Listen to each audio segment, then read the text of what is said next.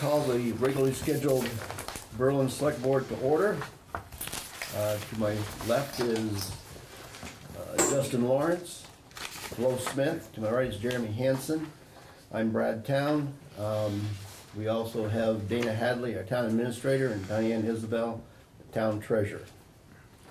Any additions or changes to the agenda, Dana? I do have some changes, Brad. I'd like to add, we have an additional peddler's permit application that I'd like to add in with the peddler's license.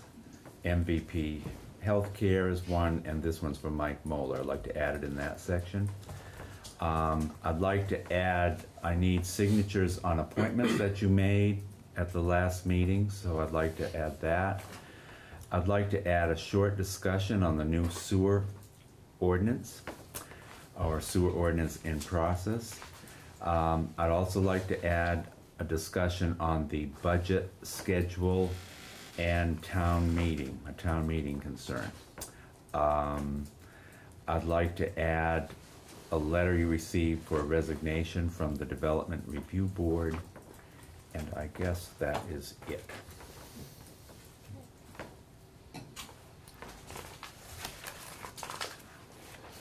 Okay, any public comment? Hearing none, treasurer's report, Diane? Okay. I've scheduled 2 properties for tax sale that will take place on December 12th at 10 o'clock at the town office. Like I said, there's 2 properties. I think these people are really working hard to get this paid before it comes to tax sale, so it's very possible I will not have a tax sale. However, the first meeting in December, if they've not been taken care of, I will present it to the board as far as the 2 properties and give you the information, so that will be on December 5th. And then a few weeks back, or maybe a month back, you asked, we were looking at either a bridge loan or arbitrage as far as the sewer. Right, the sewer project, yeah. Okay. So I went to 3 different sources. Northfield Savings Bank was not interested in the arbitrage part. Okay, they didn't want to do that. They just wanted to do the bridge loan. And the arbitrage is, just for my edification, we would borrow the entire amount now and put that money into an investment vehicle with that bank. With the same bank, in an effort to have a profit from the interest. However, as you start spending the money, then obviously you're going to have less and less available to you. And so I did. Community National Bank said that they would, they were interested in that as far as the arbitrage goes, and they were telling me, let's see, okay, that they would give us a fixed rate of 2.05% and for the loan, and 2.25% for the investment rate, and that's just based on the whole amount. And then as you start taking the money out of it, well, then that will decrease as time goes on. So I think that you and I calculated the best possible case scenario would maybe be $6,000, best maybe. Case scenario. And that, I strongly doubt that would be the case, because right. You're going to be withdrawing large sums. I think that once we break ground, that's where the big money comes out, and then it starts trickling after that. And what was the rate from the previous bank, from Northfield?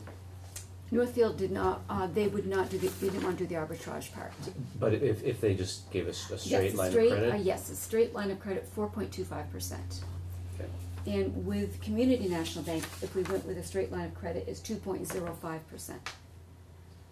And with Community Bank NA, which is one we deal with the most, they would also do the arbitrage, and they said that their rates would be 2.95% for the loan and 3.25% for the investment. And that was veritable, though. That was their top. So that's right. Not a guaranteed rate. And right now, and this rate is only good as far as the line of credit. This is only good until next week. It's 1.85% from Community Bank NA. And obviously, if you go with the line of credit, we won't start drawing from the line of credit until we're just about ready to break ground, which would be in the spring. So we certainly wouldn't get that rate. No. Probably not. No. But we'll have to, rebid it at that point, because the most they're going to hold it for is 2 months anyways. I think we were trying to see what advantage the arbitrage would be for us. I don't see it myself. Plus, why do you wanna borrow money before you need it?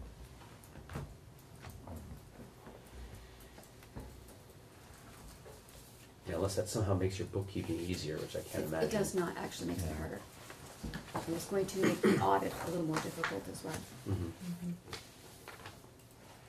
So probably when we are ready, and we weren't sure how the USDA would look upon that arrangement for a bridge loan. When we're closer to needing the money, I guess what I would suggest to the board that we don't consider the arbitrage, that we just consider the line of credit. And what's nice about the line of credit is we only draw what we need and pay interest on it as we need it, rather than the whole loan. That's my opinion.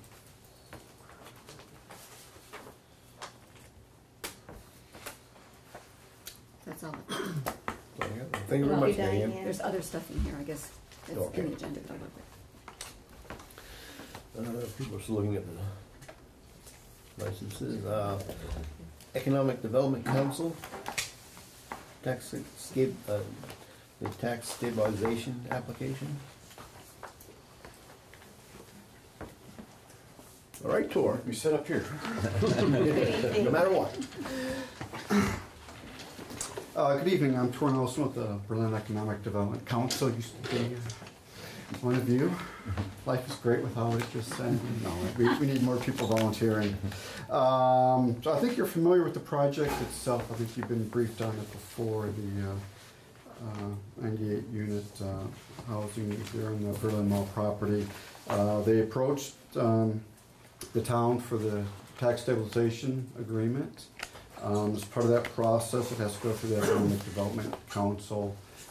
First, where we review the application, everything, make sure it meets the requirements of the program, which we felt it did. Then it goes to the select board for the final approval. So basically what we did is went through the requirements of the program line item and felt that it did meet the requirements of the program. The one item that wasn't was the financing in place, but that's going to be required before they can proceed with the project anyway. So we felt that we could recommend it for approval based on the contingency that they get the required financing. They asked for the 5-year, we'll call it abatement, 5-year agreement, where they would pay 10% of the increase the first year, 20%, 40%, 60%, 80% after the 5th year. Then at the 6th year, they would be paying the full amount of the municipal tax. And municipal tax only is what they're looking at. That's only what our program allows. It does not affect the education rates. So I guess I would recommend the board approve this agreement. But if you have any questions, I mean, it does meet, the program itself does meet, as part of our economic development plan from 2008 to have the tax stabilization program. Basically, all the projects we've approved so far have been up in the plateau area around the Berlin Mall. So. Happy to answer any questions you have. So, and this is not really a question, but the predictable answer, and then what we sort of talked about at the meeting too. So it is in the economic development plan. I think the select board needs to take another look at that plan and make sure that that still makes sense, 10-ish years later. I'm not convinced that foregoing $160,000 in tax revenue is a wise use of taxpayer money. I'm not sure that this is the best way to go about doing economic development. I think it's too broad, and unless there's actual, unless we're doing something targeted, some sort of targeted economic development, I can't see this as a particularly valuable tool.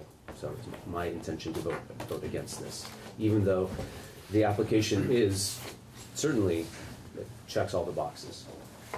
Do you have it? So currently it falls within what we have set for our plan. Meets the requirements, yes. It meets the requirements for the application, but it's still up to the select board to approve. Yeah, well, I know, yeah, obviously.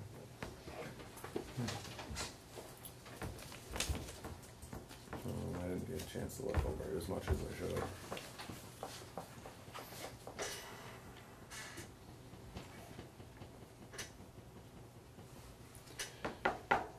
You have a motion?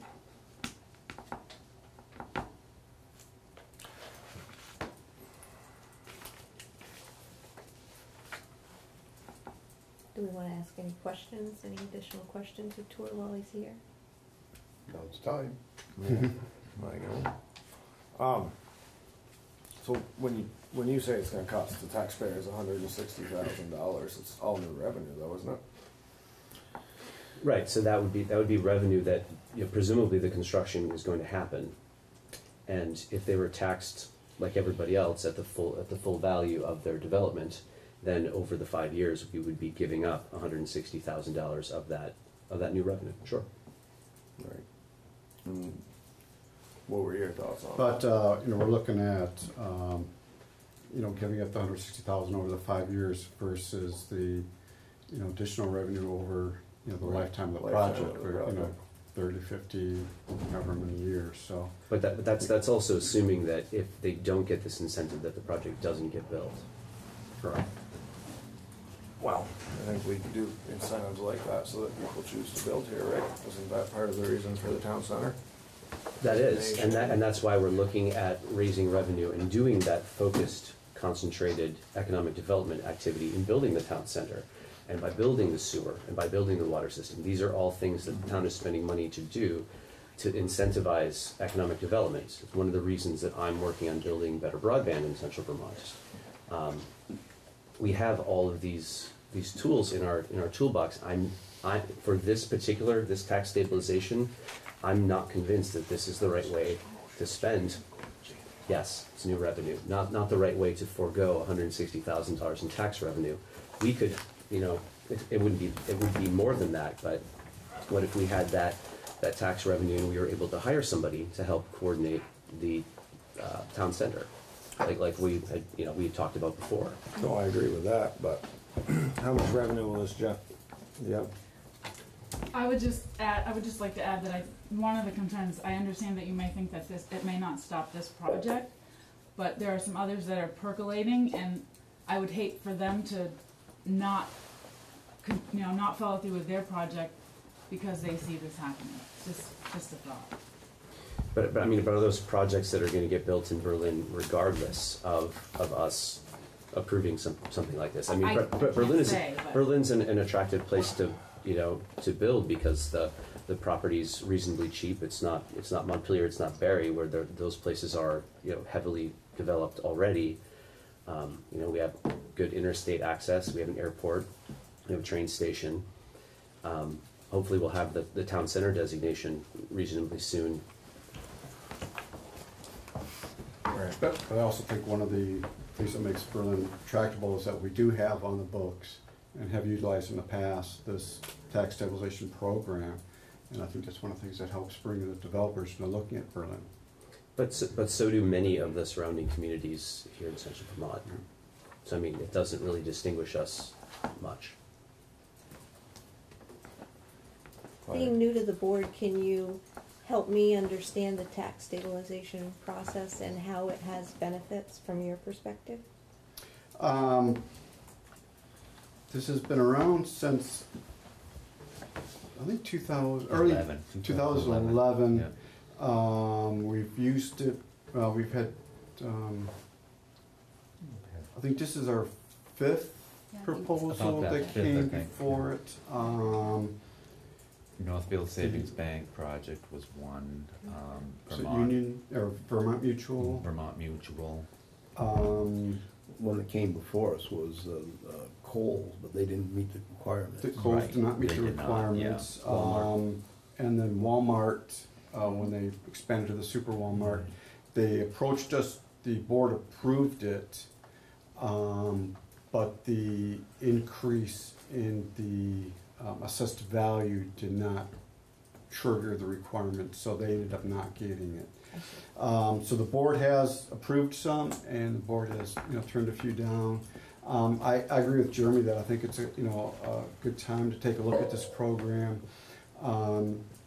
Is it doing what we want it to do? Are there tweaks that we can make to it? Maybe so. One of the reasons why the Kohl's was not approved is that the has to be approved in advance of construction starting on the building. Kohl's had started construction before they approached us, and that's why I feel rightly turned that down. I mean, it's solely a technicality on the part of the program. They didn't meet the requirements, but that's clearly what it states in the program, that it has to be approved before construction began, and it didn't meet that. Is that something we want to look at? Maybe so, maybe not. I'm Jamie Stewart. I'm the Executive Director for Central Vermont Economic Development Corporation, and I was part of your Berlin Economic Development Committee. I worry a little bit about what Jeremy is referring to, primarily because I've seen how that works at the state level. The state's incentives have a clause in there that is called the but-for clause, and it states that but for this incentive, this activity would not occur or would occur in a significantly different and less desirable manner. And what it does is it forces companies to go look at other options. It forces companies to physically go and talk to other entities, other states, where we would not see the benefit in Vermont. And that has been a concern. The reason it's there is precisely to answer the question that Jeremy is that would this happen without the incentive? And the applicants have to declare that in fact it would not happen, or if it did happen, it would happen in a significantly different and less desirable. It means maybe it takes 10 years to build out instead of 2. Maybe it's a smaller project than originally envisioned. But you don't have a but-for in your rules and regs. And really, I think that's what Jeremy is describing. And I would not want to impose, I would not want you to impose that restriction. And this is something we talked about within the committee. And the committee agreed that we should not impose a restriction on this that did not exist in what you had written in the rules and regulations. And it does and could potentially impact if the perception is that somebody who fully meets your rules and regulations comes before this body and is denied. That will change the perception of how people and developers would look at doing further development here. So, I have, my next question was gonna be anyway, have we ever turned down an application that's met all the criteria in the past? I mean, like, Kohl's didn't meet it, so we weren't able to do it. We haven't turned one down. I agree that maybe it's a good time to look at it, but. I can't think of any that we've turned down. But the last time this came up, why is there a vote of approval in front of the select board? Because the select board ultimately gets to make the decision about whether this is a wise move. If it was just, excuse me, if it was just they fill in the blanks and it goes, it doesn't need to go in front of us. It just gets approved and off it goes, and Diane changes the tax bills. So we have discretion here, and I understand what Jamie's saying, that if all the check boxes are checked, then we should just go ahead and do it. I mean, that's what I'm hearing. I just don't agree that we ought to just say yes to everything that comes across our desk. Yeah. Especially since we haven't really done any sort of economic analysis of the projects that have gone through. So we can say, anecdotally, sure, Northfield Savings Bank, they have an office, great. Vermont Mutual, they have an office, and they took advantage of these programs. But what's the benefit? Is that money well spent, or money well foregone? We'll say. Well, and when I think about it, I say, you know, if it takes longer to build out a project, or if somebody doesn't build there for 5 years, or they look at something else, I mean, there's a lot of delays a lot of times, and we have the program in place now. I mean, I don't know why we wouldn't look at it on an ongoing basis, but I don't know why, I can't understand why we wouldn't approve it. So I want to make the motion to approve the Deucevich tax stabilization application pending, what is it, financing? So, Your second? I was gonna lean for additional discussion, but I will second the motion. Now we can have more discussion. So what I take to her is that as long as it's meeting the requirements and your committee has okayed it, that we should probably follow town policy on this. That'd be my recommendation. You know, this is right there at the mall where, you know, you talk about the town center designation. It provides affordable housing, which is what I call crisis in the state. You know, it's going to bring in additional traffic at the mall, not just the residents, but people visiting the residents and stuff. They're going to be shopping at the mall and stuff. So I think it's a good project for the town. Any further discussion? All those in favor? aye. Those opposed? No. Motion carries. And next on the agenda is municipal Thank ticketing. you. Municipal ticketing for zoning infractions. Mr. Whipple, is he here? He is. He's getting something out of his briefcase as we now speak. I assume that's him. Oh, Mr. Whipple. All right. Now, Tom asked me to bring a projector, but we don't have a very big room, so I think maybe we can just talk I now. think we can bypass it. Did he also said that he printed off the presentation I brought. I think I've got 6. So if you don't have them, I think I have the PDF of that. okay, but whoever doesn't have them, please, because I want to refer to them. Do you want one? Excellent. Thank you, Trev. I'd love one, yeah. And I can refer to my computer if we're unsure. No, go Good? ahead. Okay. Good. Brought the computer just in case, so. So how hard Thank you. how hard is it to enforce these local ordinances?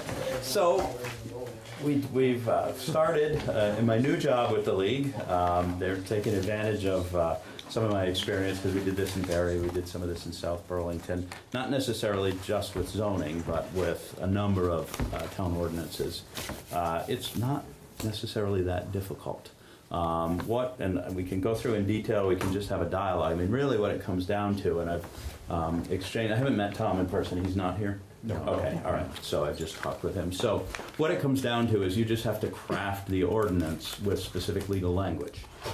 Because the statute allows you to develop a town ordinance that specifically says that we can enforce it through a civil ordinance violation. You can enforce it through the Judicial Bureau. It's tantamount to, it's almost the exact same process as your officers next door writing speeding tickets, writing tickets for going through a red light, that type of thing. The idea behind it was when the state crafted this ability was to allow towns and cities, allow municipalities an additional enforcement option that was one step higher than a simple letter of notice of violation, one step higher than a warning, but one step lower than taking somebody to the environmental court.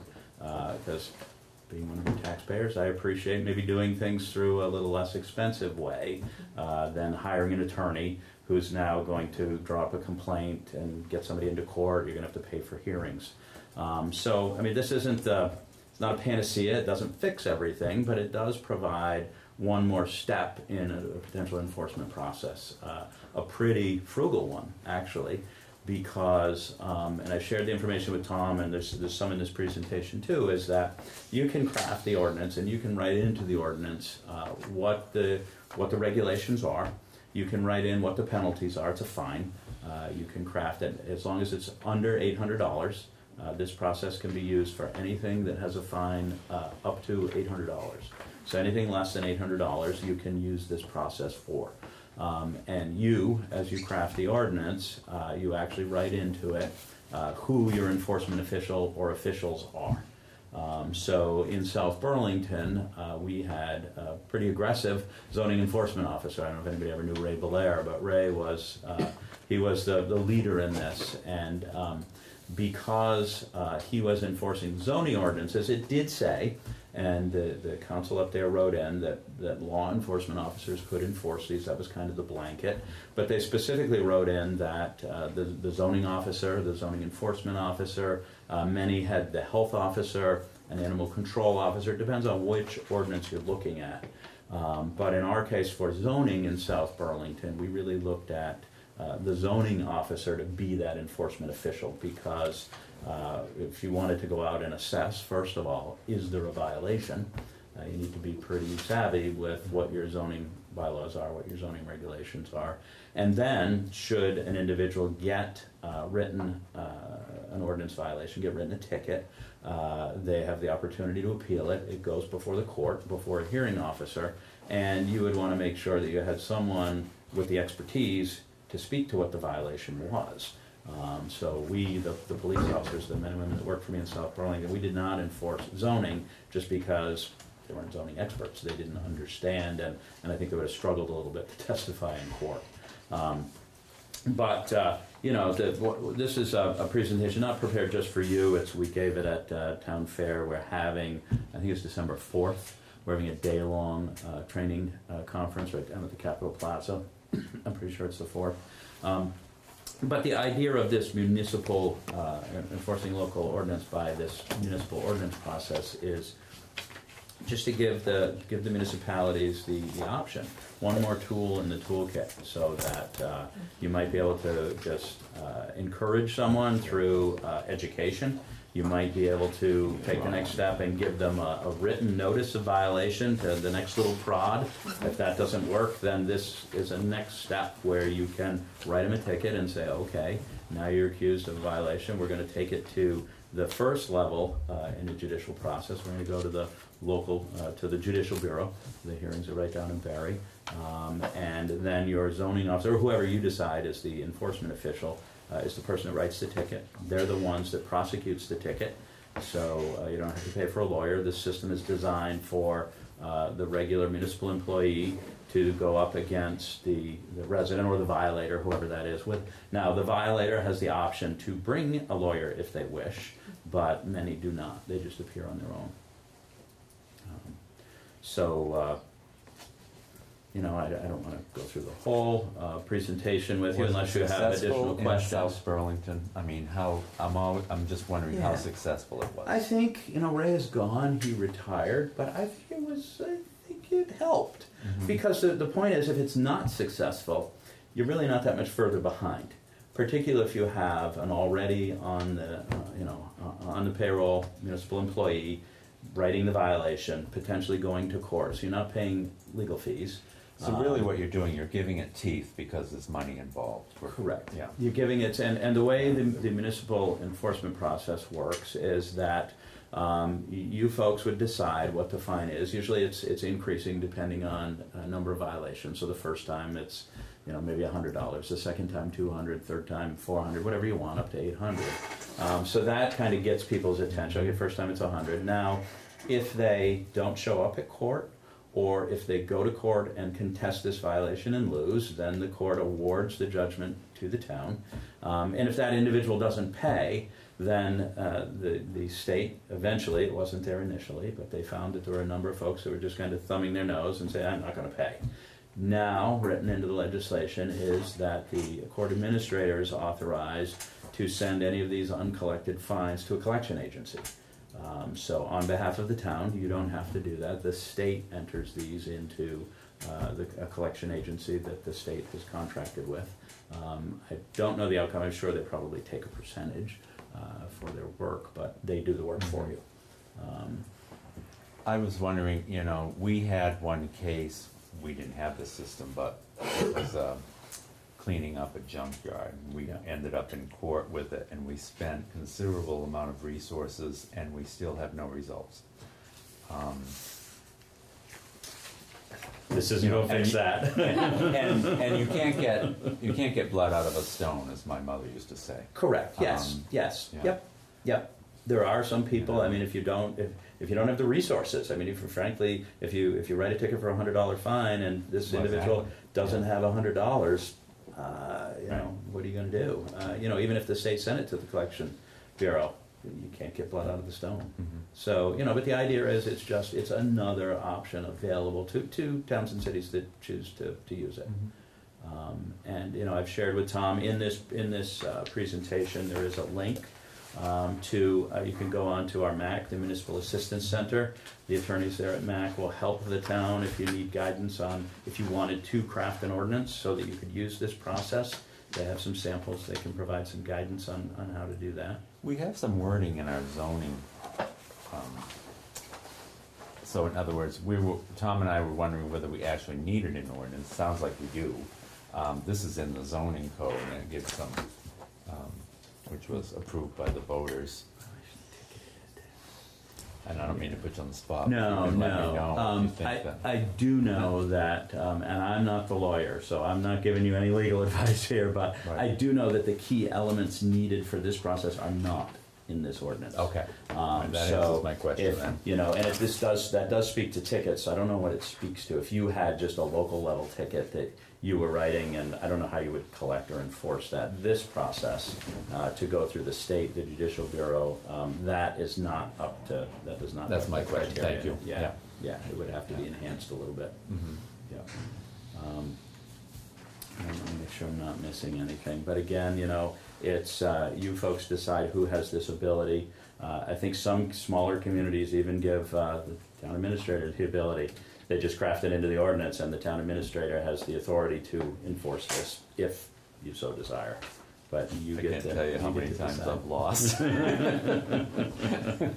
And this, you know, and this presentation is for it's a more robust discussion, certainly, that I'm happy to have, and I'm happy to answer any questions that you might have. But I think that really covers kind of the highlights of it. I think we're struggling to enforce. Our biggest problem is enforcing our own rules, Yeah. and I think that's pretty common. Oh yeah, certainly, yeah. But if this gave us some teeth, that maybe would help us do that. Although I'm thinking about violators, and they have no resources. Yeah, yeah. So it's, And you know, but on the which other is just hand, comments. on the other hand, I don't know the folks that you're dealing with on a regular basis, but you know, is a process like this maybe the threat of it? I don't know that. Hey, you know, if we have to, if I have to come back, then I'm going to write you a ticket, and the violation is $250. So rather than risk that happening, why don't you just come into compliance? Yeah, certainly I know there's a number of people I've encountered in my life, that's not going to make a bit of difference. Right. But there are some that maybe, you know, that little gentle Oh, thought sure. is enough Yeah. to get their attention and say, well, I don't want to go that extra step. Yeah. And, you know, but as I said in the beginning, the purpose behind it was it's a pretty affordable, pretty cost-effective, lower level of enforcement available if a town chooses to use it or not. It's just an option. Yeah, Bob. I just, I've been a DRB now for some 20-odd years and too long. But we have a lot of what I call petty violations. My sense is a process like this would deal very effectively with what I call these petty violations. In other words, people who have the means but choose to sort of assign ordinance by examiners. We used it a lot for signs. Common problem with people putting up signs that are illegal. Chasing them down is just costly. It's time consuming. That time ought to be compensated for somehow. Yes, there are going to be people out there who don't have the means, and so the blood out of the stone. applies to them. But there's a whole host of folk that if they suddenly realize I'm doing something petty, but I could get fined $150 for it, it isn't worth it to me, I'm done, you know? So I suggest strongly that we consider this. I don't know all the aspects of it, I don't know what the ordinance would look like, but certainly over my years of issuing findings of fact, only to have them violated in some way or another, it's kind of annoying. And recognizing that town officials really kind of have their hands tied because it's an expensive process, it's a time-consuming process. You almost need like a whole other employee just to chase these people. It's just not, it doesn't work well. So I think one could simply issue a ticket. It would make a lot of sense to me.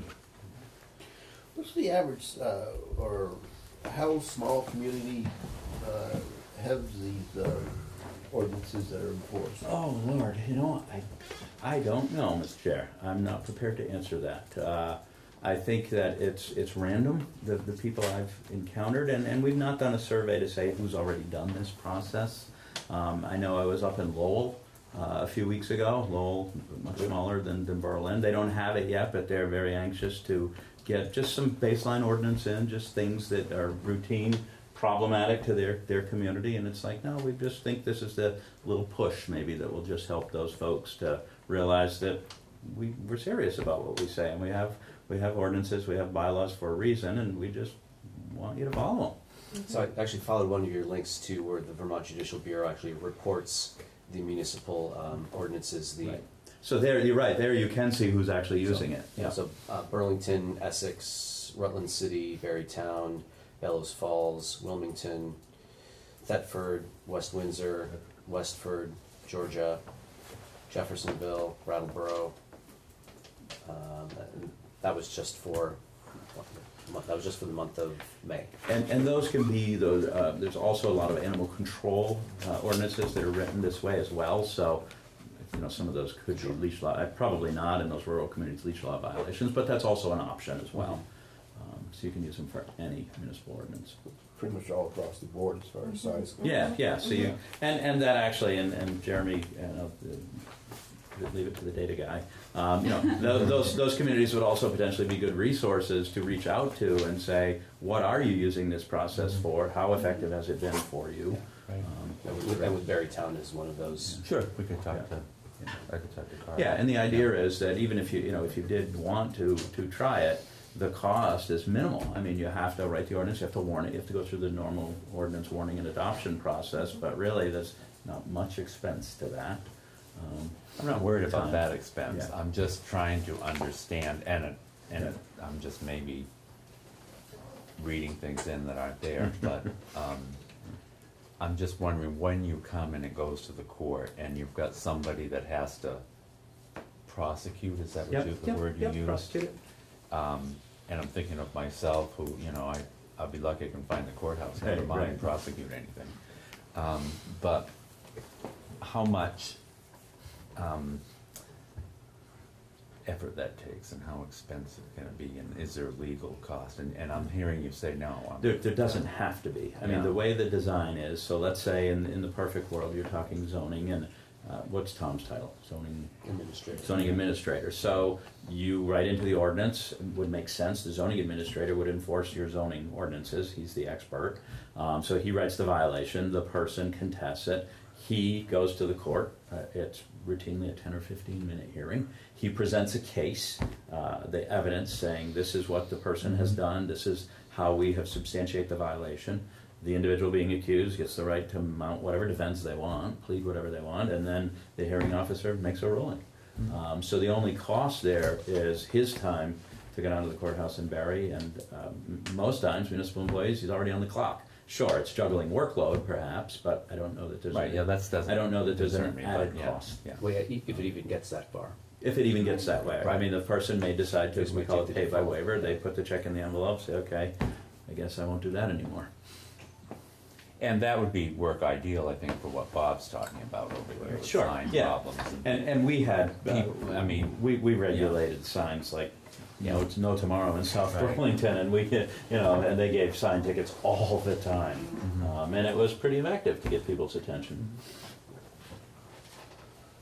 And we also found that for some of the entities, and I don't know if you folks service the local liquor board, but we actually ended up, when the liquor license renewal came in, we had some businesses who we wrote local violations to. They thumbed their nose at us, and we said, well, then we can't approve your liquor license, you've got outstanding tickets. And it's amazing how quickly they resolved when a restaurant wasn't going to get their liquor license. So sometimes there's other mechanisms.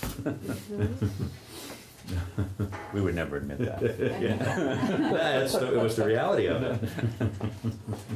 Does BLCT have any of these ordinances on record?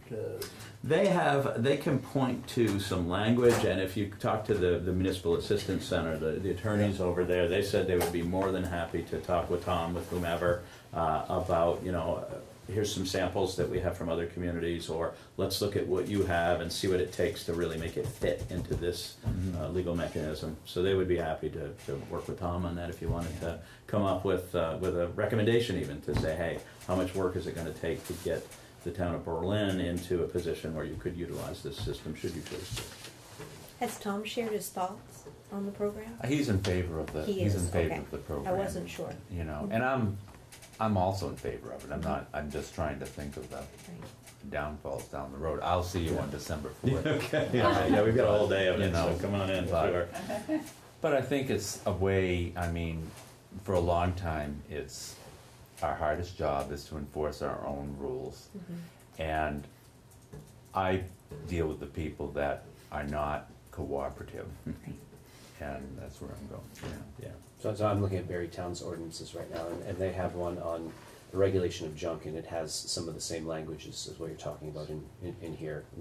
First offense is $100, and so on. This would apply to junk vehicles as well, abandoned vehicles? Right, that's actually, those are my biggest That's cases. what you wrote. Yeah. That's And the so- ordinance you crafted. So they have language that specifically talks about taking title to unclaimed motor vehicles and the statutory, link from there.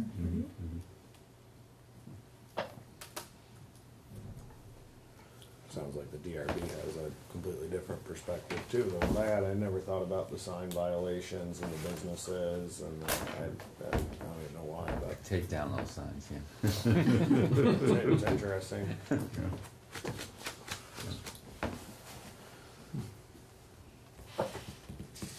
I guess I would say to the board, is this something you wish us to pursue? And we'll go ahead and we'll work with either the league or our own attorney on ordinance structure. I'm definitely in favor of it. I think it would be very beneficial. And I think it provides you an option, just because you have the ordinance, it doesn't say you have to go that route. You could go the other, the more severe environmental court violation if you chose to. So I guess we have a consensus that pursue this. So I'm thinking maybe we'll go forward, we'll craft an ordinance and then have you look at it and go from there. And I don't know how long that will take, but maybe by December 4th, we'll know a little more about it. Yeah, that'll be a more robust discussion on the 4th. Yeah. Bob, a question for you. My concern is about zoning because I'm on the DRB, but we do have many other ordinances that are not particularly by the police that we don't have a ticketing process for, is like dogs or something like that. Is that something you want to consider at the same time? I would think one-shot deal saves a lot of agony down the Broader road. than just. You have a very good point, because we have many ordinances that talk about civil fines, and I'm not sure exactly how they do it, so it's, I think, my concern is about the violations to the rules we write, but I think you ought to look at the rest of them too, Yeah, the alarm ordinance comes into mind. Yes. Yeah. We used it extensively for the Yes. alarm ordinance in Exactly. South Burlington. Now, when you Traffic did that, who ordinance. did you have enforce it? For the alarms, Yeah. we chose to have the police enforce the alarms because we were the ones responding to the alarms, tracking the alarms. So we did it on the police side. Now, what about, did that include the fire alarms also? we didn't have a fire alarm. We only had a security alarm ordinance. We did not have a fire alarm ordinance. So we could empower the chief, I mean, currently the ordinance is written, we empower the chief of police to issue those tickets. But we could make him the enforcement, one of the enforcement officers. Or I would encourage you to even list it any law enforcement officer. Sure. And that way, if you were to ever get a constable again or whatever, Well, Volunteer? the, strike that.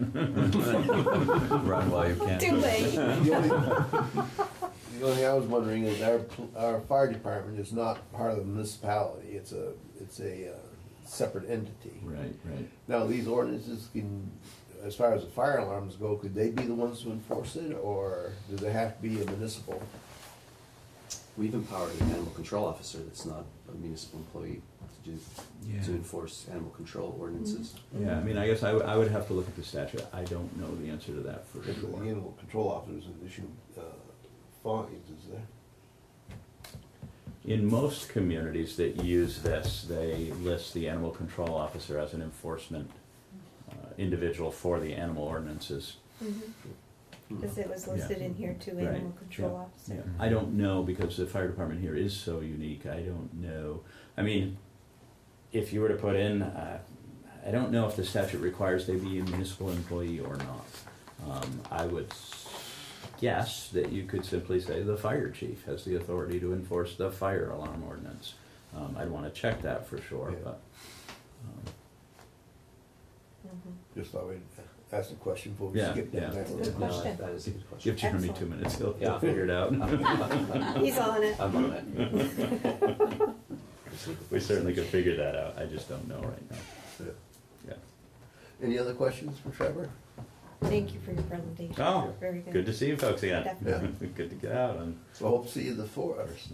I will be there. I will be there. Great, well, thank you. Thank you. All Trevor. right, thank you.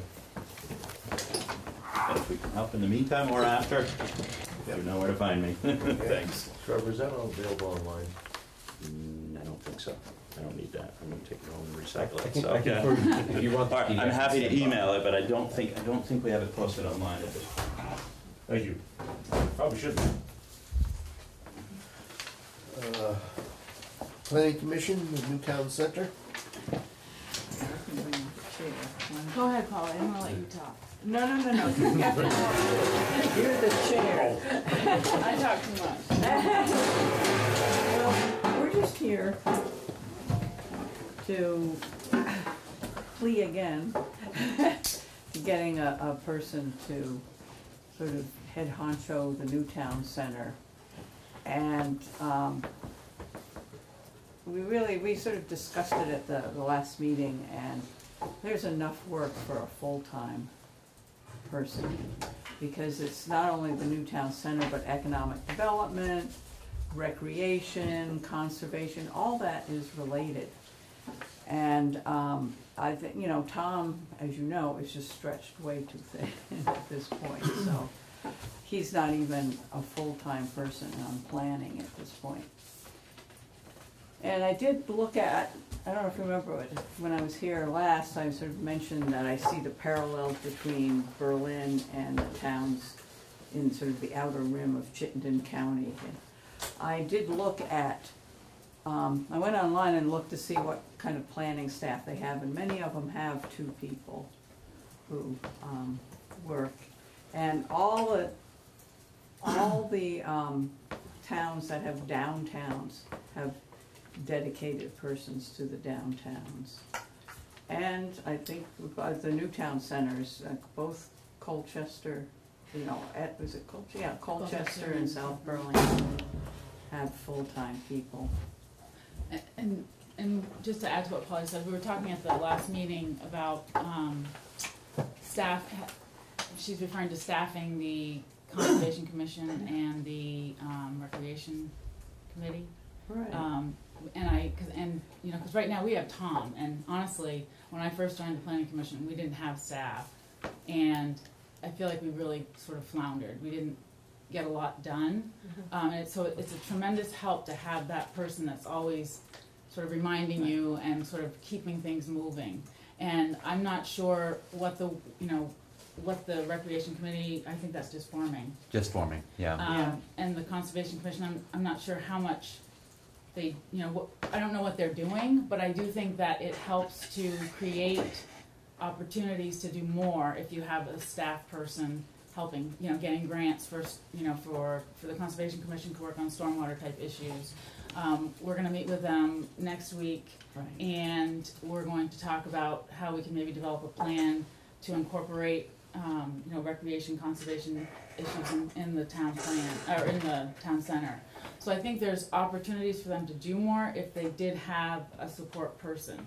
And so we talked about, this person could, and actually Tom agreed, Yeah. I think, to, I think one thing that I would like to see, and I will certainly help with it, but a job description. Oh, What- Yeah, what- so we're working on that, yeah. What is the job? exactly. What's I think- expected. I almost forgot. I did ask Tom, because Yeah. Ilona in South Burlington did say she would give us Right. her job description. Mhm. And I asked Tom if he had gotten it yet, and he hadn't, so he was supposed to reach out to He's- her again. 'Cause okay. Exactly, that's what we wanted to see too, is Yeah. Right, what yeah. her job Yeah, that's- description said. I think And that's important. the other question I had, and I think it's a good idea, but it's hard to go from 0 to 100 Yeah. in 1 year. We had talked at one point about hiring a consultant to help us with, we don't have the designation yet. Right. Now, I'm optimistic and think we're gonna have it, but we don't have it yet. So, I was going to talk to the board about putting in the budget for this year, money for a consultant to help us, because Tom and I we don't have the expertise Right. to do this application correctly. Well, but we have the Yeah, grant. well, we've done the application, But you don't have the grant but we yet, don't though. have the grant, but Right. if we get the grant, that should help. Right, with the exactly. I mean, I Right, understand, right. I And we don't understand you've know, applied for a we won't know grant. until December. Yeah. But yeah, I mean, we're sort of looking at grants to sort of help along, but they're just good for doing specific. I mean, I guess things. I'm I hear what you're I'm saying. looking at the logistics. Where are we gonna put this person in this building? Where are they gonna work? I'm not saying it's insurmountable, but I'm just saying Yeah. it's things that, Of course. because I've been away for a month and having a great time, I haven't really kept up. If we had a new town center and we had new offices for the town, there'd be plenty of room. Exactly, yeah, I do hear what you're saying, Yeah. and it's somewhat of a chicken and an egg thing, I think. yeah. Yeah. You do have to have that person to keep the momentum going on the town center, and frankly, a lot of the things that we wanna do, we can do without the designation. The designation makes it easier and provides more incentives. So in some ways, they're obviously Yeah. linked, but timing is a question, obviously. Part of what we're talking about, I think, is Berlin is growing up. It's Yeah. And- growing, yes. And where it's growing, there are more services required Yeah. that heretofore have been handled by volunteers. That's right. Yeah. And- Well, that's No. why I kind of compared Berlin with the Chittenden County towns, because they've been going through those growing pains Mhm. too. It's exciting because it's inevitable, it's coming. But Yeah, the question is now versus later in terms of bringing on someone full-time now before the designation, or is there a way to start out small and then bigger as we go? Also giving incentive for that person that came on as well yeah. to really Right. be impactful and build. I'm just wondering if rather than a full-time, if it might be beneficial to start small and then build Yeah. into it. I'm not sure how hard it would be to get a part-time person. That was one of our concerns, Yeah.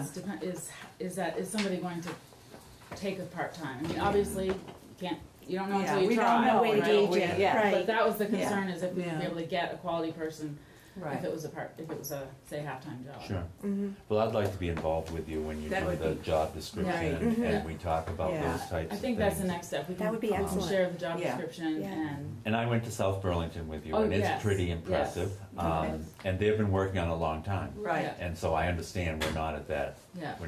level. And obviously they're bigger than we are, so there's a lot of differences. And was the lady from South Burlington willing to come and talk with us about what she has done and her experiences I and thought why she was it's very beneficial? cooperative. I don't think we might asked her be. that, I think but she I might bet be, she yeah. would be. She's great to talk to. Yeah. I think that might be beneficial for the board Okay. to I'd be really, glad to talk to her and ask. Yeah. if she's willing. Yeah, that's a good idea. That is a good idea.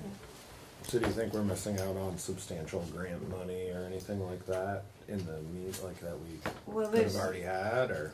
Well, the one thing that we kept talking about when it be, I came to like suppose, the, Yeah, I don't the either. park and the, you know, there was, Yeah. it seems like there was a lot of money, for those, they got a lot of money for those types of projects. right, yeah, there's sometimes the bricks and mortar projects can get, but we're sort of at the planning stage, and there are grants, but they're little grants at this point. This person also was instrumental in coming up with some partners as well. That's You know, good. that's, Yeah.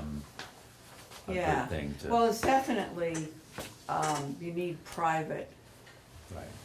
industry. Private, public type of You know, thing. in with it, not just be public money. You need private money in there too. Yeah. And you need to give them the incentive. And, I mean, we will have, because the mall is definitely interested, and the hospital is interested, so, I mean, there already is talk of private money. And the housing projects too. I mean, coming in. I'm very excited about this project, but Yeah. I'm just, you Yeah. know, there's a lot of detail that I think we need to think about. Yeah. I'm not saying you haven't, I'm just No, saying, no, you well, know. we- And we don't Yeah, have the yeah. expertise, I mean, we're Right. just sort of, and I think it's part of it, you know, whoever said, you know, we're a small town, you know, growing, and you know, we still have small town, you know, way of doing things, and this is a whole new game. Mhm. So you're right, I mean, we need to really think this through, but that's why, I think South Burlington is a good model. And as far as the town center, the planning commission is hoping to start meeting regularly with the landowners and sort of, particularly if we, assuming we get the grant. Because Right. part of it will be, they'll be instrumental in sort of figuring out what that's gonna look like. We wanna make sure we keep them involved, engaged, so that we can keep Definitely. the momentum. So we're hoping to meet Yeah. as often as we need to. Maybe it won't be regularly at first, but, you know, hopefully at least quarterly, something like that. Nice idea, yeah. And you said you'll know by December if you get the grant? Yeah, early That's December, I great. think, so it's only Not a that month far away. Right, right. Yeah. We'll keep our fingers crossed. Because, yeah, I mean, that will help a lot, getting the designation, Mhm.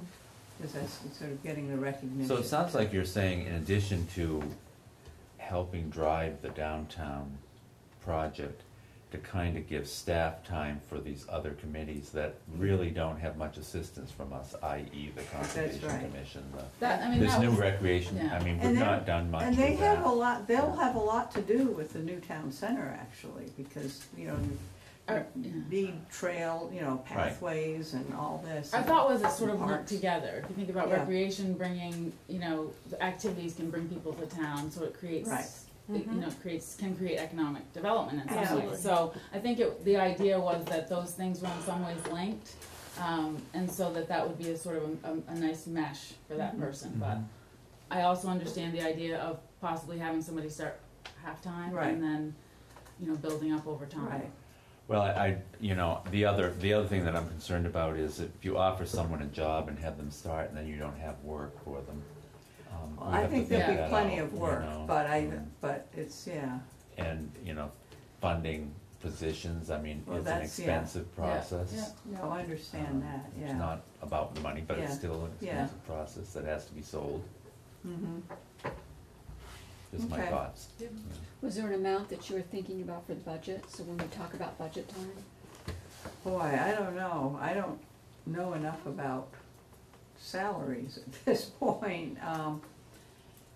Yeah, I think we'd It's have just- to Yeah. think about that. I think Tom did have a number in mind. He but I had a can't remember number what of it was. 60,000, but I'm not sure where that came from. Yeah. Well, I think that, we'll talk about that, Diane, before we present it to the board, but, We know we can't afford Ilona. I don't know You what she know. makes, but I can guarantee we. well, we couldn't no. afford it. You know, and as I say, we were very aware that we need to have some sort of professional help, and I Yeah. think we had talked about the consultant that you used for the zoning project. I don't know who else is out there.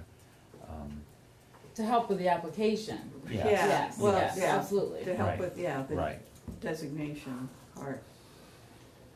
But, And then how our budget works, we're going to be budgeting for FY '21, Mhm. which is July of 2020 to June of '21.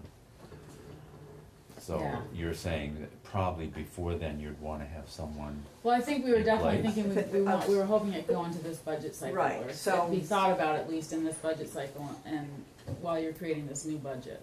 right, and we're, thinking that this designation application, if we can get a consultant, then that will sort of tide us over Mhm. until the 2021 budget. Right.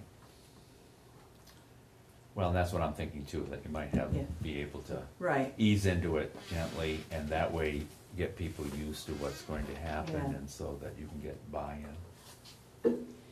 There's a yeah, lot of moving parts. The town is very generous with, I think the town's very generous, but you gotta Yeah. have an explanation of what you're Right. doing. Yeah. yeah. Okay, Thank you both. more to follow. Yeah. No, Thanks. we'll be back at some point, just to keep you updated on Wonderful. what's going on. Thank you very much. Recreation Committee appointment, Justin Farrell. Yes, thank you. Jeff Farrell has asked to be appointed to the Recreation Committee. You did appoint two people at your last meeting, Mike Noyes and Hannah Connor, which I would like you to sign their appointment slips while I'm thinking of it. And maybe you could sign this one because I fixed Jamie Stewart's name. And Jeff has also wanted to be appointed to this committee. And you know him, he was on Planning Commission. Have a motion? I move to appoint Jeff Farrell to the Recreation Committee. The second motion. Any further discussion? All those in favor? Aye. Those opposed? Motion carries. Myra's gonna give you that. You also come. Yes, Diane, thank you. Thanks, thank you. Thank you, Diane. Later. Yeah.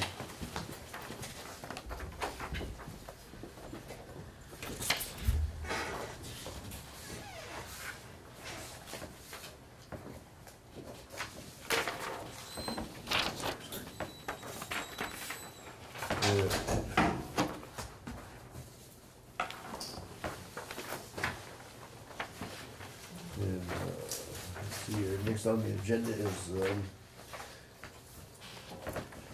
It's the Cross Vermont Trail Trail Support. Support, and I think Uh, Greg is with here. Western? Yeah. Western? Yeah.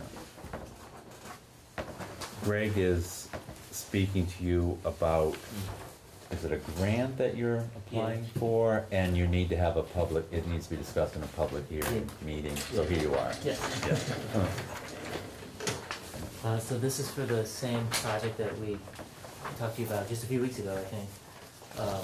Just the trail along, connecting the Montpelier bike path up to U32 and then across East Montpelier, including about a few hundred feet of Berlin. So we're still fundraising. The contribution from the town is much appreciated. It's in our restricted account, waiting for construction to begin. We got our final of the last of the many permits that we needed is Act 250, and we got the draft. Act 250 was issued last week, and barring unexpected, it should be final in November. The V-Trans clearance letter saying that their preliminary engineering process is done was issued also last week. So we can bid it out as soon as we have the money.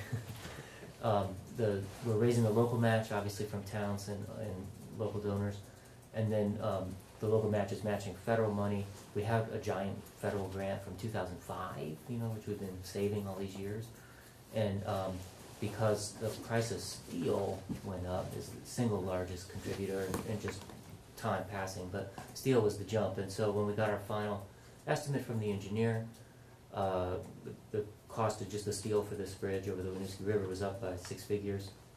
So that amount of money, we go back, get another federal grant, is the fastest way to get that amount of money. So we're applying for a transportation alternatives grant. And one of the requirements, normally it's a town that applies, so the select board of the town that's applying needs to, publicly say, yes, we're applying. So we're obviously not a town, so the project is in multiple towns. So we're going to just the select board / city council of all the towns, just to check the boxes to say that we're informing the town so that the public knows we are applying for this grant. It's for this project, which if you have any questions, you can ask me, but otherwise I'll assume that you remember basically what we're doing. And I'm also trying to create a paper trail for the reviewers of the grant, who are folks who work at VTrans, and who may not be familiar with this project, and so they may say Cross Vermont Trail, what's that? And so I just wanted to, if possible, I don't know, a letter of support or some sort of note in the minutes of this meeting, or if you're willing, to have the town say, even though you're not the applicant and it's not a town project, the town is supportive and has contributed some to the match and that kind of thing, just so the grant reviewers know that it's not just coming out of left field, it's a process that's been looked at. So I'd like to move that we authorize the town administrator to write a letter expressing that the town of Berlin is supportive of the Cross Vermont Trails project. I second that motion. Any further discussion? All those in favor? Aye. Motion carries. Great. Yep. Thank you again. Thank you. Thank you. Consolidated Communications working the town right away. We have gotten a right-of-way application for Consolidated Communications. They want to put, is it fiber they want to bury at the end of Comstock Road? And they have discussed this with the highway superintendent and with Tom. And they both, Tom and the highway superintendent, are satisfied with the method that they propose. There'll be a tracer wire to find it if it has to be found in the future. There'll be signs posted of where the optic cable is, and which is, a lot of it's the dig safe rules too, but. How deep are they putting this? Plus 40 inches? 36. I think it was, yeah, it did say in here, Yeah. So basically they're just plowing 36-inch depth, yeah. They're just plowing it.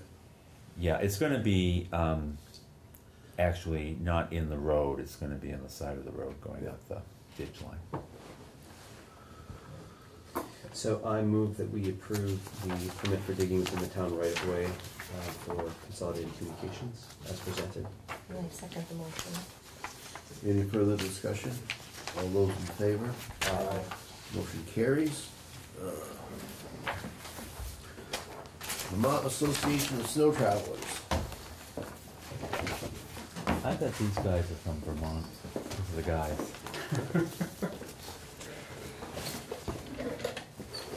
Is this the item that Josh gave to us about the Yep, yeah.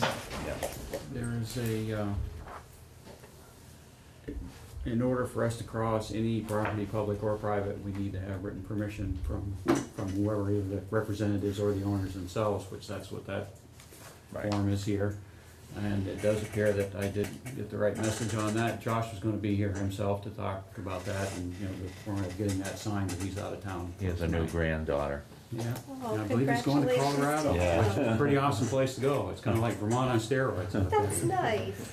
Last year, as you remember, you did an amendment, you made a snowmobile ordinance allowing travel on a town road from Cross Shed Road here, down Crosstown Road under the I-89 overpass to Payne Turnpike South.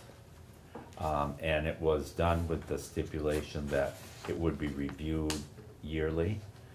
I don't think you used it at all last year. I was just gonna say, is it being used? It was, you approved it No. on January 3rd. Right, my memory of it is it was either 60 or 90 days waiting period is probably not the right phrase, but Right. before anything That's today. true. By then, snow Yeah. was gone, and so it was gonna be Right. starting for this year. Yeah, I do know that Josh and some of the local fellows, I helped them some, have been out getting signposts up and getting these forms signed by all the local folks and everything. I believe that we crossed some of Dave's property.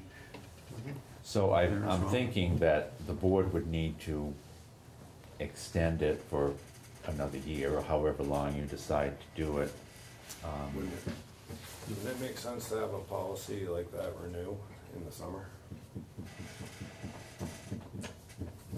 We could, we could have it extend to December 2020 again, and we just catch it, if we catch it early enough and just keep renewing it. But, we could say it expires in July. Well, I think the advantage actually of having someone come in from the club is that you can, if there's any sort of issues, you can get those worked out then. I mean, I think Definitely. that's, they may not know. Gauge what's They may going know on, things what the that needs we are. don't, So I'm gonna move that we extend permission to use those town rights of way from December 2019 to December 2020. And I second the motion. On this, do you wanna take and put a different end date on it, or? Oh, we were reviewing it annually. As I understand, that's the. So you wanna do it the calendar year, not? It only happened to be the calendar year because you approved it January 3rd last year. When does your season end? Runs from December 15th to April 15th. So that's why I was curious about. So you could extend it for a year and 3 months. 6 months or whatever. So that way you're. That gets him out of the winter. Theoretically, if we had an issue with it as a town right now. We'd probably know, yeah. But we would also, they'd have the ability to use it for half the season, and then that would also have an issue, right? So do you want to extend it just to May, and then we come See back what I'm saying? at the end of the season and we re-up it in May? I just think with the Or, season, yeah, does that make sense to you? Or how in other places where you do this, My how do they view- usually do it? Somewhere that, so you have a chance to, get ready for the next year, and then if you have the troubles, certainly by then the select board and the police will know about it. There's a couple, there's two separate things that we're looking at here. The ordinance itself that we went through the process, and you're absolutely right, just happened to end up, it Yeah, was January, so yeah. that's when it started, so that's how it got going. And the other is, in order for us to take advantage of what you have granted us permission to, we actually have to have you sign annually the right. form that goes with it. What normally happens is that we have pretty good relations with any of the towns. If there's something going on, it's already, by the time I would be sitting here, there wouldn't be any issues, because somebody that called and it either got worked out or we didn't know, don't bother coming back because this isn't working. So is December to December okay then? If we Is that do- your if we preference? If we just press the reset button as it's on the I petition? don't see any reason that wouldn't work, and chances are we would be here before like now, so that Right. everyone would know ahead of time how things are going, and by all means, if anything crops up, big or small, reach out to us. You got Josh and some of the guys locally. Oh, I know how to get you, yeah. And things can happen, but we've got pretty good relations with law enforcement locally. Dave, our club president, is very active in the community, so if anything comes up, because we don't want to be causing any trouble for anybody, that doesn't really help anybody anywhere. Well, that's not what I was wondering, just so you know, or whatever, I just didn't know. Well, no, it's not like you're trying to line up the time seems odd in the middle of the year, like, how'd this get to be January? It's But just if a- it does, you don't have an issue with it, we may as well leave it the way it is, I would think. As long as it's not, I just try to be more accommodating. No, whatever works for you, that's right. Normally, we try to do this in the fall, so that before the season opens, everybody knows what's happening and what's going on, and try to be preemptive with that sort of thing. So the motion was to extend it till December of 2020? Yep. Okay. And I can put in my tickler file to think about it in the fall. When do the other towns, when do you go to them to renew? Oh, Is it kind of spread out through the year? it bounces around some. I mean, we're getting Berrytown covers a great chunk of what we do, but Dave usually in the first meeting of the year, one of his items is I'm gonna get hold of the town and, show up at the meeting, and so we can, renew for next year. I'm not aware of any towns that don't do it year to year. Yeah. It gives you, it's a lot easier for you guys, and it helps with with the citizens as it was, that people don't feel like they're signing up for a lifetime commitment for anything that comes along. The form that he's given us, I need to fill some things in regarding the ordinance onto this, but he does need to have it signed, so I'm wondering if you would give me permission to sign it for you? Sure. I don't see anything wrong with If you that. would motion, that'd be great. So Yeah. I'll amend my motion to include and authorize the town administrator to fill in the landowner permission form. I second that. Any other discussion on this? All those in favor? Aye. Those opposed, motion carries. Okay, what do you need for us to do from here? Would we wait when Josh comes back in town to have him contact you for that, or how? However you wanna do it, I'm gonna do it tomorrow, so it'll be ready tomorrow. Oh, okay, So, I didn't realize you were whenever gonna you- be, Yeah, so Okay. whenever you want to all right, do all it. Yeah. right, well, all right, thank you. Thank you. Thank you. Okay, peddler's license for Vermont, MVP Healthcare. Yeah. We're gonna be there in the mall, is it? They're gonna be at the mall, talking about health insurance. This is the same woman that came, or that did this before, right? No, you're thinking of the woman that had parties in the, No, there was another insurance applicant. We approved one already, and it was with MVP, and they were bringing, like their motorhome type deal for yeah, homes. that's the one. Did I miss something? Was I here? Someone that looked like me? Maybe it might have been when Tom was here, but we, You've already approved it. This is I believe so. MVP for the mall, starting the 30th of November to Was it not- December 4th. Is it not a different, could be a different broker. This thing already happened, though. Well, it's ongoing No. because we're in the middle of the. annual I'm wondering, election and I'm period just for piecing Medicare. together, I think we were waiting for a check from them, which is now coming, so maybe that's why it didn't get Okay. forwarded. So if you've already approved it, would you Well- just approve it again just to confirm, and that way it hasn't Have a been? motion? Sure, I'll move to approve the application for peddler's license for Sarah Tujan at MVP. I second the motion. Any further discussion? Hearing none, those in favor? Aye. Motion carries. Yeah, October 3rd. It was on the agenda for October 3rd. Okay, I'm sorry, I missed that then. Okay. Sounded Well, familiar. it's definitely that. Didn't sound familiar to me. I'm like, oh, what? It's done now. You're Done seeing deal. things you've never seen. Yeah. Okay, and Mike Muller? Mike Moeller. Mike is the gentleman that sells. His application is to sell Christmas trees at the mall. He's done this many years. He's got his plan. You haven't seen it because he just gave it to me the other day. We've never had an issue with Mike. And- Move to approve the application for a peddler's license for Mike Muller. I second the motion. Any further discussion? All those in favor? Aye. Opposed, motion carries. If I can just jump right on this one. Sure. Move to authorize the select board chair to sign the small business Saturday, what was it, declaration? I guess, the resolution. Resolution, yeah. Second the motion. Any further discussion? All those in favor? Aye. Aye. Those opposed? Motion carries.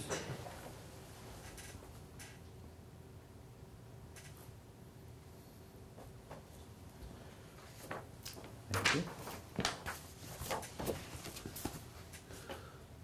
Okay. What else was coming in here? Sewer? I just wanted to make you aware that, and I think Tom has mentioned this to you, we don't have the final version yet, but the Public Works Board is going to be reviewing this at their meeting coming Monday to see if they accept it. This is a rewrite of the sewer ordinance. The sewer ordinance that we have is a result of many years of adding to it and changing it, so it's a hodgepodge of things, not that, and it's just a natural progression. So Tom has worked to get some, a more concise ordinance, and as soon as I have copies, I'll have you take a look at it and see what you think, but you haven't seen that yet. I just wanted to let you know that it was on the way. I spoke with Tom. These ordinances, like anything else, it has a 60-day, and I forget now what they call it, grace period, or where someone can get together a petition, a referendum, and contest it. So it does take a while. But it would probably be in the spring when it would take effect, if we get it done in the next few weeks. So I just wanted to make you aware that they're going to be approving it on Monday. Well, they're going to be talking about it on Monday, and I assume they're going to approve it, maybe not, but once they do, I'll send it over here. The next thing you had on the additions was the budget? Yes. Well, we have to do a budget. It's budget time again. So I've done a tentative schedule for the budget. Thank you, Dina. And in the past, we've started, I'm trying to keep the meetings to complement the select board meetings. And I've got them at 6. I'm not sure, last year we started at 5:30. I was thinking 6 was enough time. So I filled in the budgets to be discussed on those dates, as well as at the end, there are a few dates that may be a little extra in case you need them. One thing of note, which is the special appropriation and petitions, January 16th is the deadline for petitions to go to the clerk, and so she'd have them that day. We'd like to have the budget final and the warning final by January 23rd. We do have a little more wiggle room, but Does it need to be posted? it has to be posted by February 2nd, but it gives us a little wiggle room in case we have some These last, dates all look good for me. last minute. Okay. Is the time work for everyone coming at the 6th? I'll be out of town on the 5th. But I could come earlier if it's determined by everybody that we want to start earlier. Yeah, I guess that's what I'm asking the board. Did you want to start, did you think we needed more time than an hour? Well, let's take in, since we've got a fair amount of meetings, why don't we just take and try the first 2 and see how it works? Okay. Okay. And what did you think that you wanted me to do on this planning person? I'm thinking of like doing something part-time until we have more information. I think it Or a would, consultant. I think it would be interesting to see what they have for a job description before we actually make a decision. I have no idea what to, you know. I think it's really hard Yeah. to make any kind of rational or educated decision or thought right now, for me anyway. The thing I can see with that job description, it's gonna be in flux, no matter what. Well, they always are, but I mean, I think it gives you some sort of framework to start with. Yeah, the thing that gets me about this, the town center and everything, is it's gonna be very dynamic. It's going to, be changing monthly, Mm-hmm. the concepts and whatnot. Right. I think it's important to have a leader and to tie everything together like they said, so, I mean, I don't know how we would do it otherwise, unfortunately. I can see it'd be helpful if you have somebody who is common to the zoning and, Create continuity. DRB and recreation and conservation, go to those meetings, and so they have you have somebody who can take and go,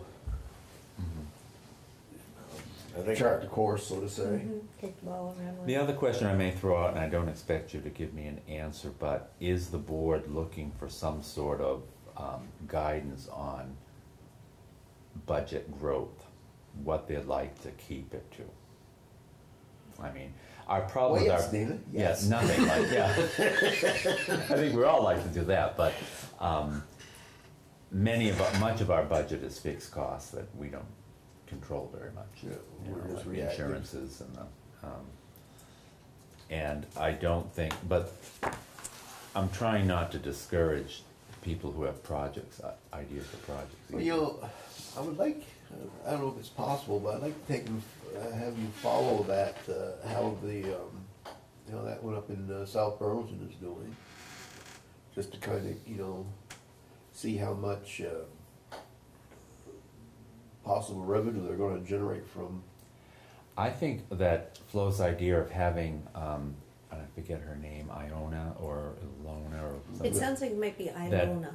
Ilona, Ilona. to have her come in, because she was very knowledgeable and very good to speak with, and she had a lot of things to say, which I've forgotten probably 3/4 of them, but they had a lot of connections with different things that I think would be helpful for us to hear.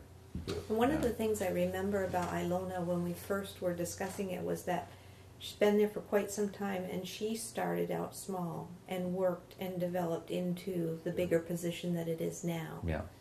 And I think that builds incentive for an individual.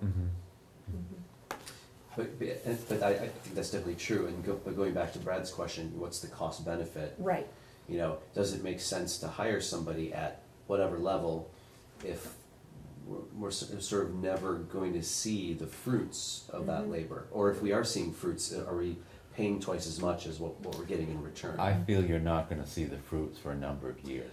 But even if we had just a scenario, I'm just thinking like remember when we were talking about regionalization of public safety, and they had all the different like forecasting models, like here's how this could work, and it never worked out, and we were able to make an informed decision based on like.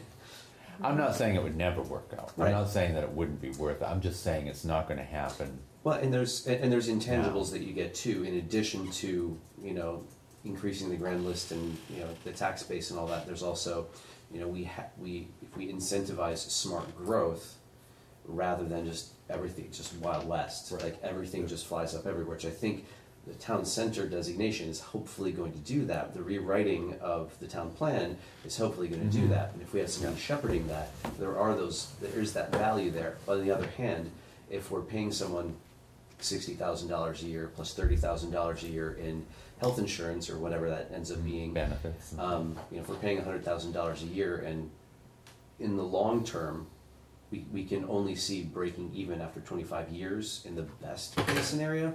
Maybe we want to think about scaling it back to something part-time, longer term.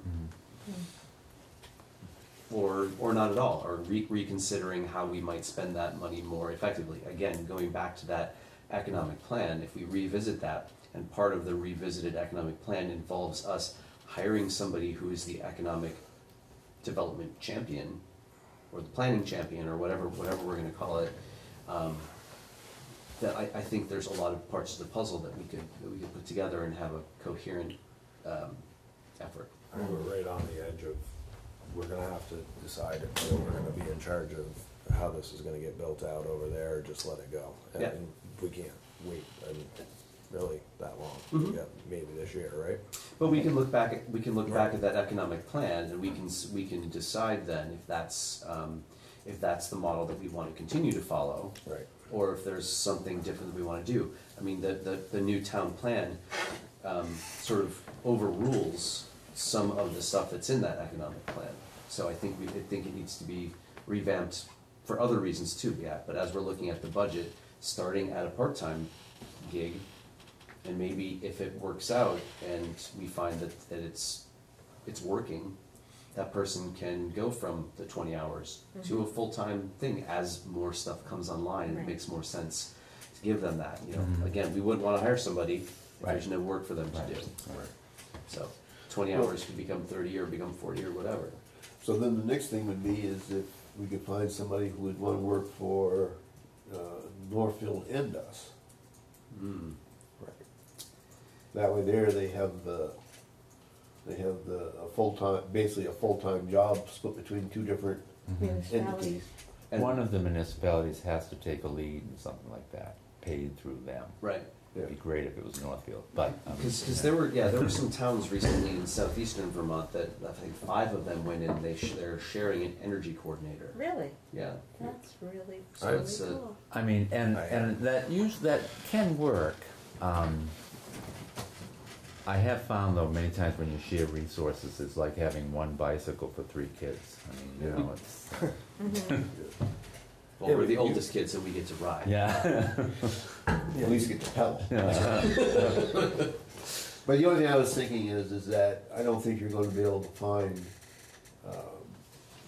somebody who can do the writing and everything, unless you can have a way for them to have a full-time job. Unless that made sense and like on scale where we could incentivize them some way with, you know, project growth or. But if they knew they had 20 billable hours with us every week, and they could go get 20 billable hours with Northfield, and we just had them punching in. I mean, it's not like we don't have other employees that work for other municipalities. In this case, you know, Washington County Sheriff or Orange County Sheriff. That happens. It could also be somebody who works in another job but is great at grant writing Right. and wants to sideline. They might be passionate about that. Right. But even, I think with what you're saying, Brad, even if a municipality like Northfield or somebody like that, they're probably struggling the same way we are. So if we were able to identify them and even, you know, have a contract with that employee, so they knew they could get 20 hours here, and they knew they could go get 20 hours over at Northfield, well then they, you know, maybe you could advertise it together.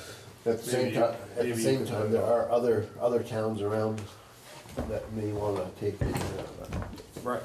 be able to hire into this. I think it would help us a lot when we have a job description and know what it is we need. Most definitely. Yeah.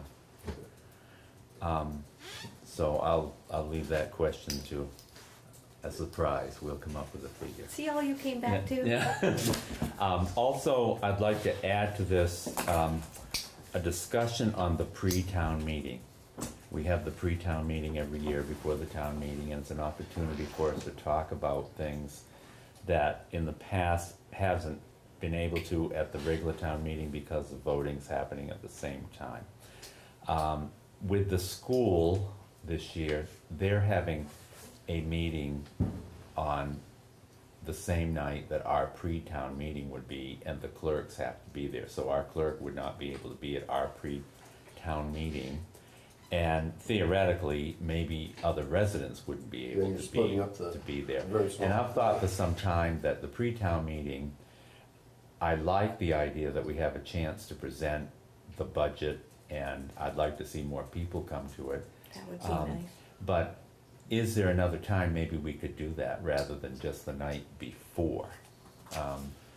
Saturday afternoon, Sunday afternoon. You know, something like that. And, you know, to try and get more people to come, and no matter what it is, you're always gonna have people that can't come a certain time. But, I think it'd be nice to have it on a weekend and maybe tie it in with a potluck. You know, like a Well, that's- community social. Well, and depending on the Saturday that it is, like at the Grange, for example, the Grange already has a potluck one Saturday a month. well, I would think if you're doing it on Saturday, you'd wanna do it the Saturday right before the town meeting. Absolutely. So March, whatever it would be. That, So are you, isn't that the tail end of school? That's not the tail end of school day, that's the tail end of vacation, isn't it? probably, I mean, I don't know. Yeah, just thinking that could be. I'm fine with anything other than the, you know, mid-February, because I have a training. I'll be gone a week. Well, I think but- you'd want it close to the meeting so that That's it'd be what I'm fresh in thinking, people's yeah, mind. right. You know, basically, I think the last few years it's really been, kind of, we've done it by rote, and I'd like to see it a little more exciting, Mhm. which is partly my job. But, Careful what you wish for. I know, I might get it, right? Yeah. Oh, yeah. So, anyway, Do let me, you know the date of town meeting? be the first Tuesday in March, the fifth. whatever that is. I think it's the fifth, but The 5th? I think so. Bear with me. So I'll- the first Tuesday? Yeah. First Tuesday is the 3rd. Third, The 3rd? and that Okay. is the tail end, that's the last day of. Okay, spring. so in other words, if we were to go with the Saturday, that would be the February 29th. So that is not a Grange potluck day. Okay. Not that we have to synchronize there or anything, but.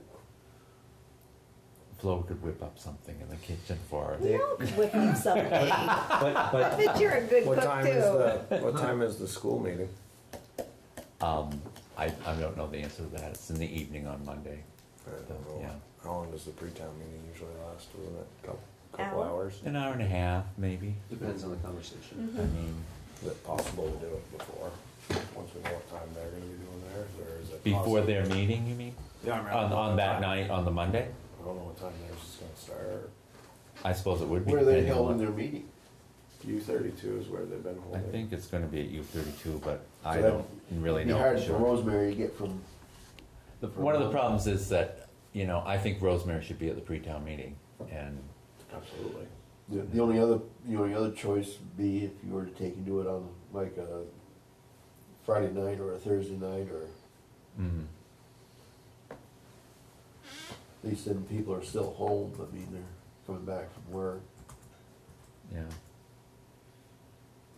So you're Where's thinking Sat- Saturday wouldn't work because of school? I'm just thinking there's maybe a lot of families that'll be on vacation. Mm-hmm. I mean, I know a lot of them come back over that weekend. That's Mhm. all. Yeah. That was my only thing. Yeah, I see. I know I don't think I'm going away this year at that time, but I was last year with all the kids and Mhm. stuff. Mhm. How long before we have to warn for the pre-town meeting? Well, we'd do it at the same time, the town meeting, and what do we have until February 2nd? I'm Yeah. hoping by the 23rd we'll be done, but, yeah, so we have some time, we can think about this. I'm putting it on the preceding Thursday or Friday. It's not gonna change the school thing. The only thing you might want to do is ask Rosemary what she thinks about it. if she's Well, gonna be she and there. I have talked about it, and she said for me to come and see what you thought about it. So, we're all thinking, I think we should ask her. you know. But So I will talk every with other Rosemary a town, little further this about It's it. gonna be probably the same way. Do they all have pre-town meetings? Tell us that explicit. She did check with the Secretary of State's office, and interestingly enough, they said, well, you can have your pre-town meeting the same day as town meeting, and I'm surprised because of the vote. I mean, how do you do that? I when think you people just have to vote? have the polling, you just have to have it in a different place than the polling place. Oh, is that? So if you had the how they do it? pre-town meeting over in the library, and you had the polling over in the cafeteria, you could probably pull it off and it wouldn't be interrupting people while they're voting. Well, see, the thing gets me about pre-town meeting, I mean, you would think you'd want to have it advanced. To me, it would make it makes more sense to have it advanced enough so that people who are doing absentee ballots would have a chance to get in on the discussion a little bit. Whereas by the day before town meeting, the absentee voters have already voted. Right, right.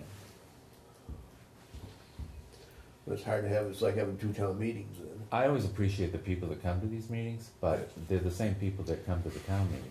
Yeah, right, so they I can mean, do you the polling before. Anything else on that, David? That's all, I just wanted to let, the town report, which I'm putting bids out, for, to get quotes, we'll have to do that, will be actually half the size of what we're used to, because the school will be having its own report. So it will be just, the town report literally will be just the town report. That's turning it right into the town meeting, actually. It's only half the size. Do we know who it will be dedicated to this year? Not yet, so I need all the suggestions that Mhm. you might come up with. Nothing else then, Dana? Let's Bradley see. No. We can, yeah. Let's see. Oh, I have a resignation I need to tell you Oh, about. that's right, the you did say you DRB? had a Yeah, resignation. Yeah. Bear with me a minute when I just cross some stuff Sure. out. Little at 6s and 7s. Okay, here we go. We got a note from Josh Fitzhugh. He was a member of the Development Review Board, and he is expecting not to be available for these meetings for a number of meetings and has decided to resign. He is willing to serve as an alternate, and so I'm asking the board if they would accept his resignation and appoint him as an alternate on the DRB. Move to accept Josh Fitzhugh's resignation from the DRB and then appoint him as an alternate to the DRB. Second the motion. Any further discussion? All those in favor? Aye. Motion carries.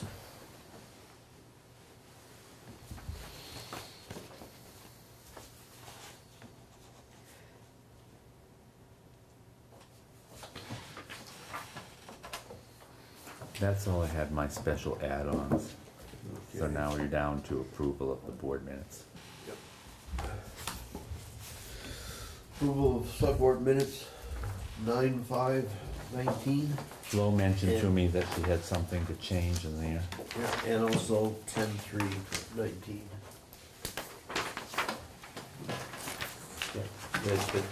The change on for the 5th was the adding the name. Flo, is what it That was? is correct. Where was it, Flo?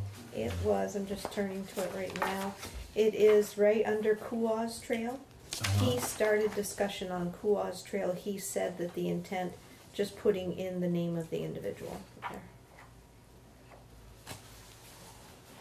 Okay, that's probably a good idea, yeah.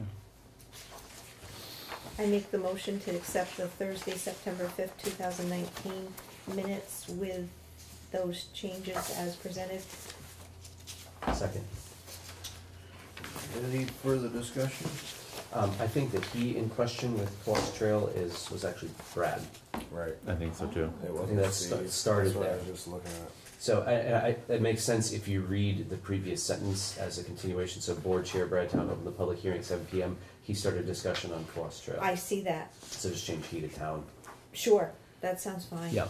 Yeah. Okay. I was thinking there was another gentleman that had started the Yes, discussion, but This that was is who we Steve were Morse talking further about. down. Yeah. Yes, absolutely. Yeah, Wonderful. that gives me an out when I read this, of course it made sense. Yes. Wait. I make the motion, we accept the Thursday, October 3rd, 2019 minutes as presented. Point of order, we didn't vote on the 5th yet. Yeah. That's right, we got interrupted, didn't we?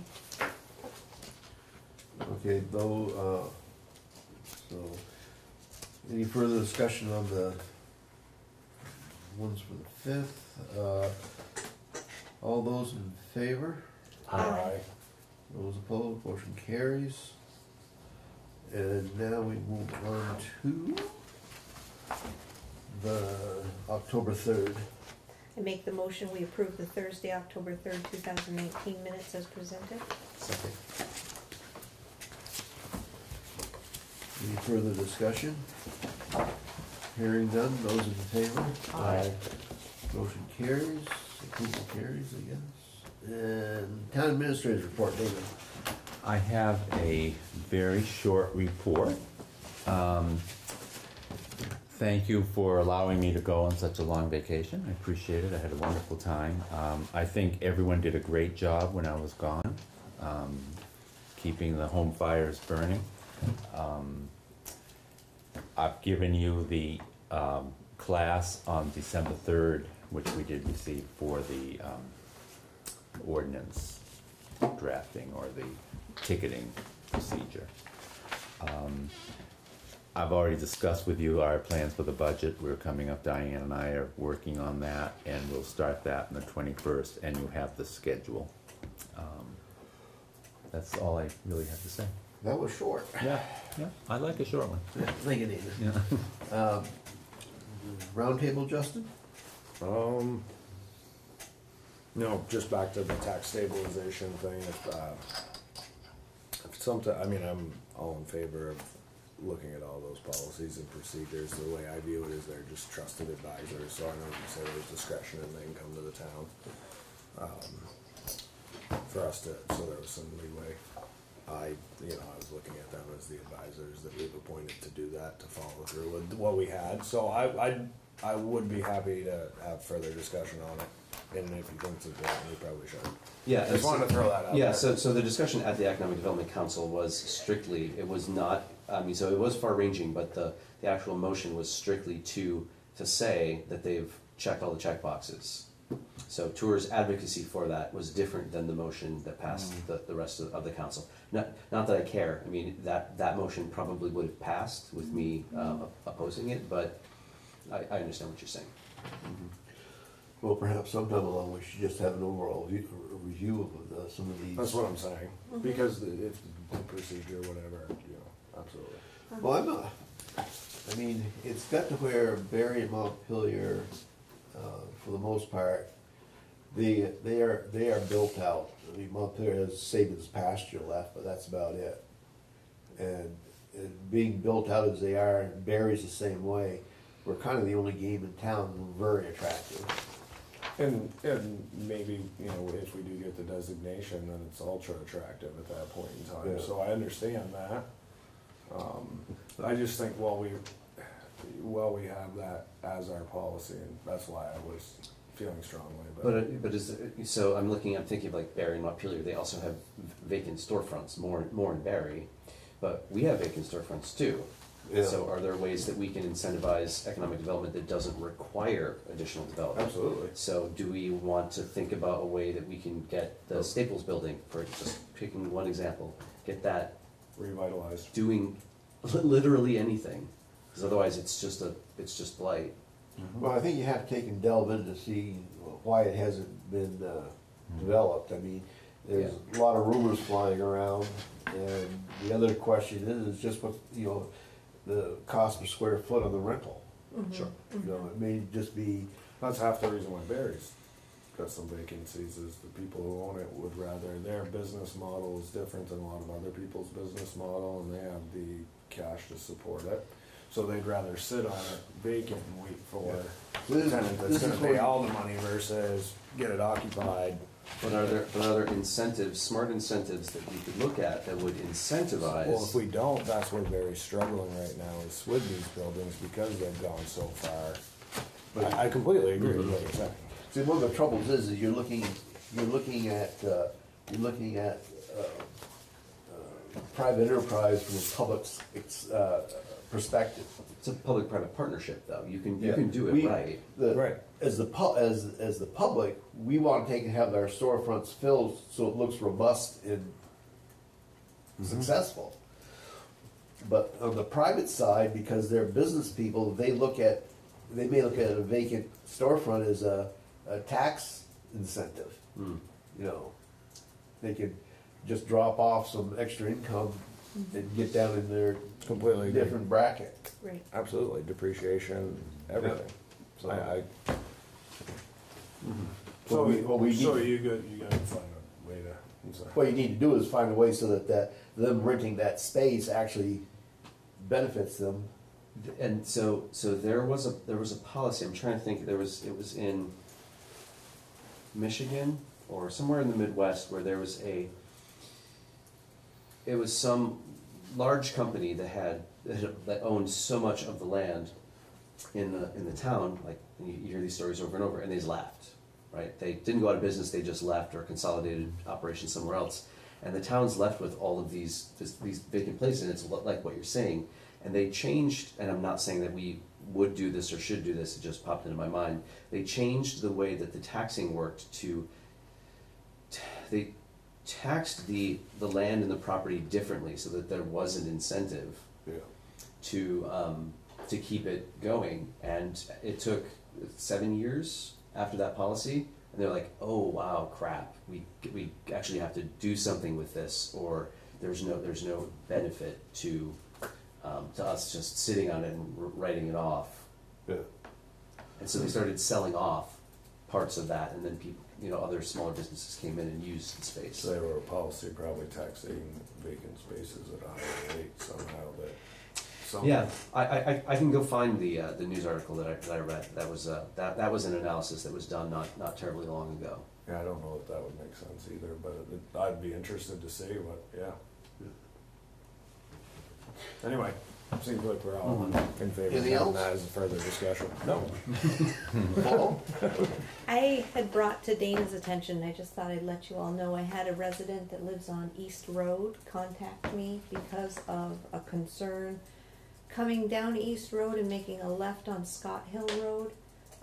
The concern is that there's a hedgerow of the house that's on the left, and that years ago the branches and everything, and it was thinned out, and now there's a camper that's parked there too, and that when you come to the end of the road and you're making a left onto Scott Hill, this individual feels that it's virtually impossible to see the oncoming traffic from the left, and that it's an accident waiting to happen. So I reached out to our police chief, talked with him and also Dana, and I've been up there and driven it, and Dana was going to look at it, see what possibly could be done. This person said they didn't know what to do other than to bring it forward, to someone who's on the board to see what could happen. It sounds like it may be something that has been brought up before, things have been done, and now it's resurfacing. I spoke to the chief about this, And he and Tim and myself are going to go up and look at it together. And if it's simply a matter of, if it's out of the right of way, obviously we don't have any Right. power. However, we certainly could write the resident a letter. I think maybe they don't realize, maybe they could move where their camper is parked. That's what I Or said to the something very individual. I simple posed like that that. to the Is it- individual as well. Is it the camper or is it the hedgerow that's causing the trouble? Well, when I- Initially, it was the hedgerow, and then the camper has been Yeah. put there as well. And I almost hedgerow, think that the years hedgerow ago, looked I that think I saw the camper on We the did other this in side. 2013. Maybe. This is the same intersection, we saw this in 2013, and they did, and so it was back in 2013, they thinned it out, and it was, you actually had sight lines then. Mhm, Yeah. mhm. Yeah, until the So- camper was there, I think you could see through it because the hedgerow hadn't started till higher. Mm-hmm. So, And the I police mean, chief said there's been no accidents. That's what he told me, Mhm, yeah. mhm. That's what he told me. But I just wanted you all to be aware. Okay. And, Anything else? no, that's it. Thank you. Jennifer? I'm good. Anything in the, I need you to Oh. approve the Yeah. warrants, please. Move to approve general fund accounts payable warrant number 20G08 with checks 19684 through 19741 in the amount of $168,804.63. Also payroll warrant number 20-09 for payroll from October 13th, 2019 through October 26th, 2019 in the amount of $42,161.05. Also October general journal entries and tax admin.